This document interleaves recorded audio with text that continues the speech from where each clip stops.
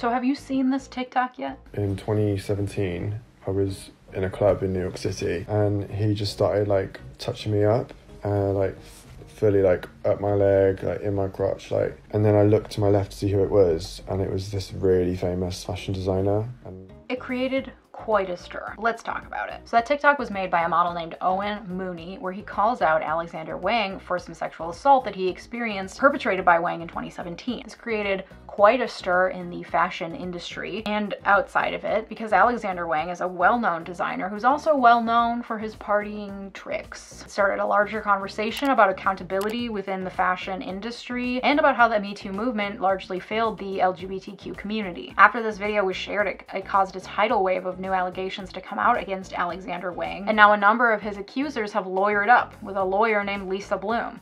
She was also a lawyer for Harvey Weinstein, so that's weird. Let's talk about it. My name's Leija. I'm a real-life lawyer on a mission to demystify the law and how it affects your everyday life. That's right, I'm a lawyer, but I'm not your lawyer. Nothing that I say should be construed as legal advice, and you should always seek the advice of a licensed attorney if you have any legal questions. Let's dive in. Alright, so according to his Wikipedia page, Alexander Wang is a Capricorn, which is disappointing for our kind, if these allegations are true. He founded his namesake fashion brand in 2005, which won a pretty big award in the fashion industry in 2008 that kind of skyrocketed him to fame. Then he became the creative director of Balenciaga from 2012 to 2015. He's known for his urban-inspired designs and his creative use of the color black, and he's also known for his party lifestyle and various shenanigans. He has a status as a New York party figure, which I think takes quite a lot of effort or quite a lot of debauchery to gain such a status. And that's also where a lot of the alleged assaults took place. So the avalanche of accusations against him started when this model, Owen Mooney, posted this TikTok where he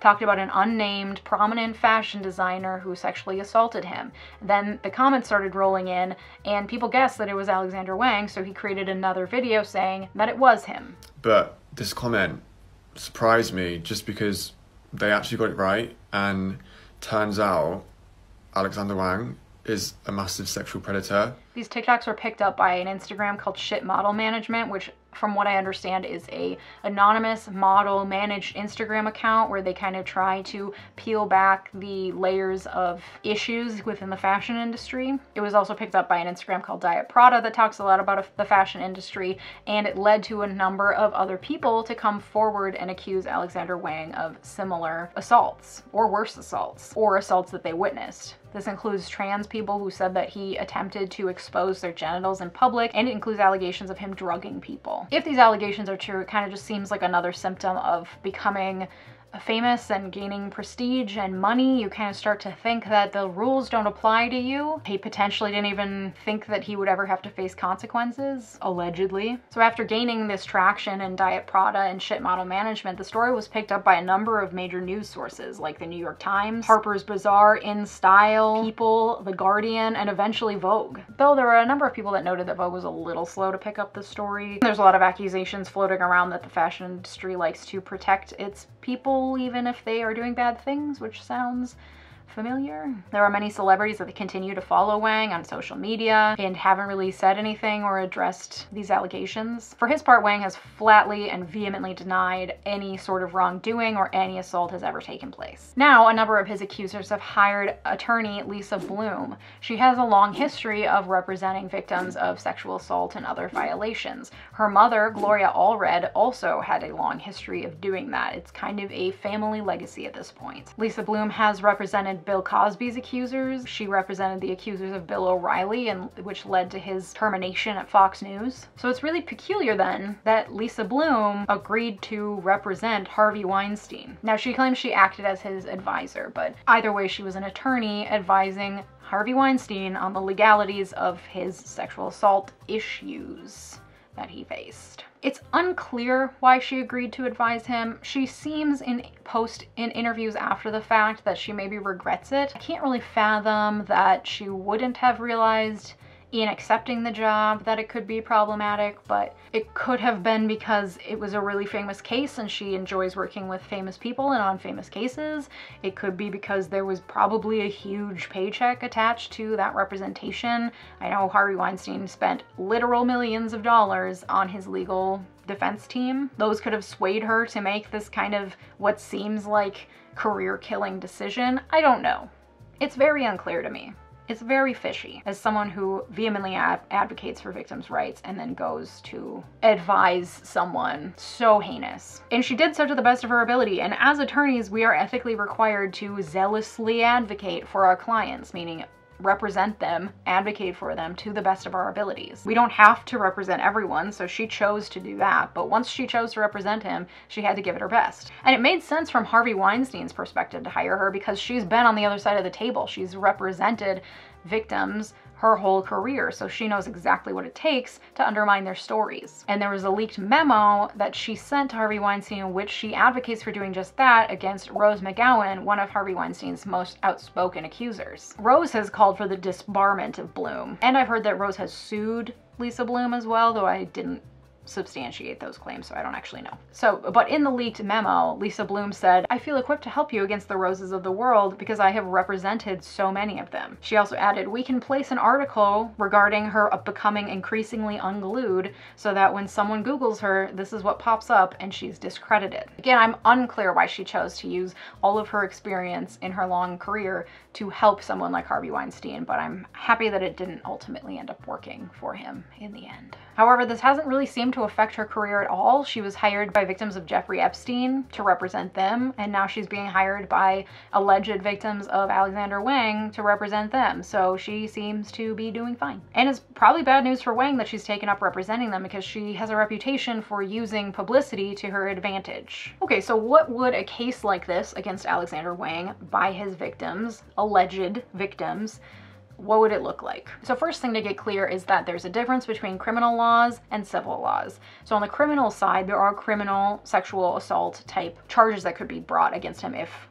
this is true. Those would have to be brought by a prosecutor, not by a private lawyer like Lisa Bloom. It's unclear at this point if charges are being pressed or investigated at this point. On the other side, you have civil law, and you have what's called torts. Tort law, as I've explained in numerous other videos, is a civil lawsuit that one private party can bring against another private party for injury of some sort. And there are torts for assault and battery. These claims will probably be brought either in New York or California state court, and it differs depending on the state a little bit how they're enforced, but the elements of each claim, of each liability, are similar amongst the states. One interesting thing that I'll note is that assault is often confused for battery. Under the law, what you understand to be assault, that is someone grabbing you when you don't consent, some sort of sexual act that you haven't consented to, that's actually battery under the law. Under civil law, assault occurs when someone does something, some intentional act, that puts fear in the victim of imminent bodily harm.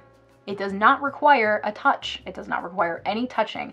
If someone feared that their body would be harmed because of an intentional act of another, that's good enough for assault. Where touching becomes involved, then it's a battery. A battery is an unwanted or harmful touch that was intentionally perpetrated on the victim by the defendant. These are two torts that the alleged victims of Alexander Wang could bring against him in civil court that would result in monetary damages for emotional pain and suffering, for if they had to go to the doctor, see a therapist, if they lost work and wages. There's a lot of things that can be covered on this, and there can be punitive damages, meaning above and beyond the actual cost to the victim, just some sort of monetary fine against the defendant for doing something really bad. Often, along with assault and battery, victims can claim intentional infliction of emotional distress. This is where the defendant did something intentionally or recklessly that was extremely outrageous and that caused severe emotional distress in the victim. As you can kind of figure out, that often comes hand in hand with assault and battery. Would Wang have any defense if these cases were brought against him? One common defense to these types of torts is the idea of intent,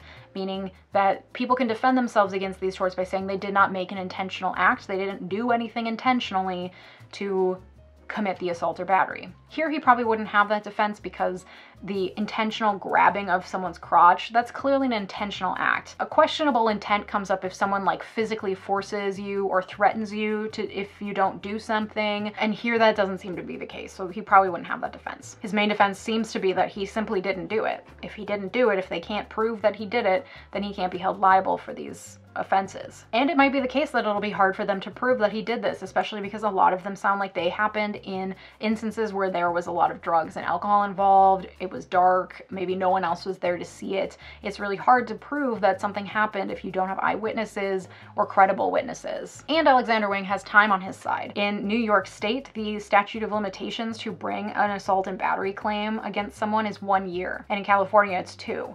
So the assaults that happened in 2017 and 2018, he could probably claim that the statute of limitations has passed and they can't be bringing that claim now. Though for the more serious allegations, the statutes of limitation might be longer depending on the state. Basically, statutes of limitations make sure that anyone who is wronged timely brings an action against the person so that there aren't these ages-old lawsuits being brought up and clogging up the courts. So a lot of times what happens when people accuse other people of sexually assaulting them is the accused, the defendant, brings a claim of defamation against his or her accusers.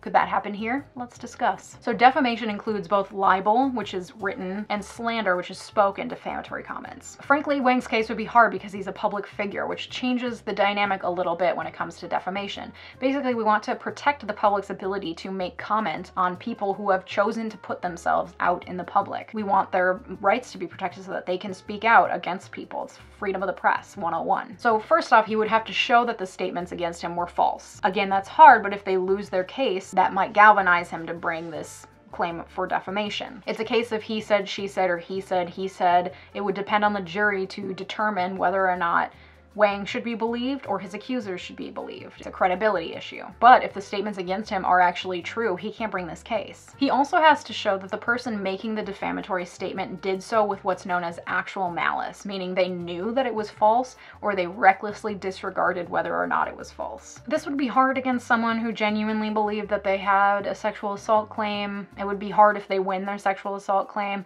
If they lose their sexual assault claim, that would probably galvanize him to bring a claim like this against the alleged victims. That's why I and the news media, you'll always see us saying allegedly before everything, because we don't want to spread information that we don't know is true or not and say that it is true, because we could then be liable for defamation, and I'm not trying to get sued here, people. And then finally, to bring a case for defamation, he would have to show damage, and I think that would be easy in this case because his reputation is being just dragged through the mud right now, and that is attached to his brand, his label, and his finances, so I don't think that element would be hard for him to prove. But if they're true, then he doesn't have a case. So likely a defamation claim in this case is not realistic, but that being said, it's still questionable whether they'll be able to prove the allegations against him, or if they're even going to bring a lawsuit at all. It could settle outside of court and we'll never know. And whether or not these allegations are true, they have raised important questions about transparency in the fashion industry, about exploitation of models, and about the Me Too movement and whether or not it served the LGBTQ community, because a lot of his accusers that are coming forward are gay men and trans women. But clearly, the Me Too movement has a lot more work to do. So what are your thoughts? Do you believe the accusers? Do you believe Wang? What can be done in the fashion and beauty industry to increase transparency? And what can be done to make it so that the types of behavior that Alexander Wang is accused of no longer are allowed to flourish in the industry? Because if the allegations are true, this has been going on for years and it's only now being addressed. What can we do? I want to hear from you. Comment down below if you have any ideas. Comment down below if you have ideas of other things you want me to talk about, other questions, things you want me to address. I am here and I'm happy to help out. Don't forget to like and subscribe if you found this video informational or entertaining. See you next time. Thank you so much for watching. Have a good night. Goodbye.